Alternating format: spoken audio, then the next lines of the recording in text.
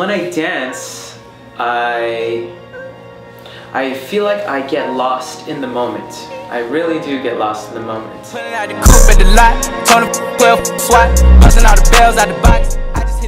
the reason I got into dance was because I love the way that it could take me out of this world, out of all my problems, and when I'm in class or when I'm teaching, a lot of my stresses go away. My name is Fernando Campos, and I teach hip-hop and choreography.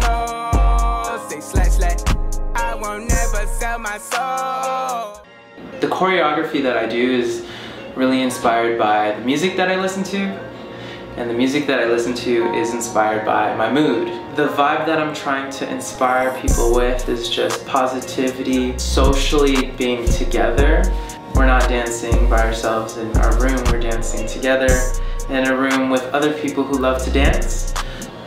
I feel like I have a responsibility to guide students who trust me. Hopefully they can find that love of dance the way I found it.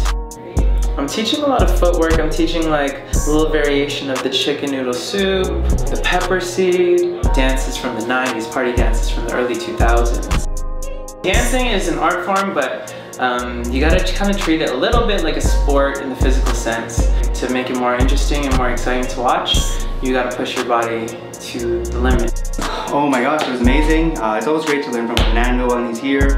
His style is crazy, his musicality is just off the charts. Fernando always brings like a really good vibe, and you always leave the class smiling.